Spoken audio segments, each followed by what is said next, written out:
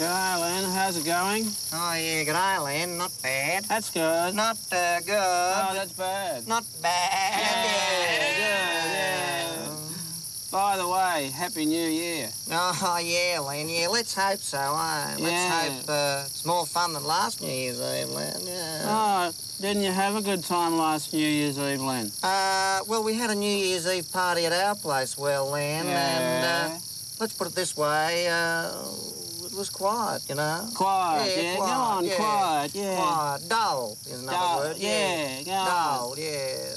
The fact is, it was so dull, Len. Yeah. So dull that we started to sing Old Lang Syne at 9:45, Yeah, sounds dull. It was dull, yeah. Me and Beryl, you remember Beryl? Young Len's mum. Young Len's mum, Beryl, yeah. Well, me and Beryl were actually just a teensy bit hurt that you and your Beryl didn't come to our party, as a matter of fact, Len, yeah. Well, Len, it wasn't our fault. Well, we sent you an invitation, Len. Yeah, I know, but all the invitation said was you are invited to our New Year's Eve party. You forgot to put the dates on it. The date? Yeah, it was your fault. Sorry about that, Len, because you missed quite a night. Yeah, quite a night, yeah. Well, actually, Len, from what I heard, it was pretty quiet. Dull, yeah. Dull, yeah. Heard that, yeah.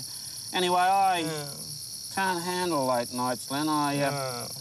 You know, I wouldn't have stayed awake probably till 9:15 anyway. No, not at this party you wouldn't have, Len. Yeah, right. Anyway, Len, just in case I should doze off here or something, Happy New Year. Len? Oh, Len? Should all the acquaintance be forgot?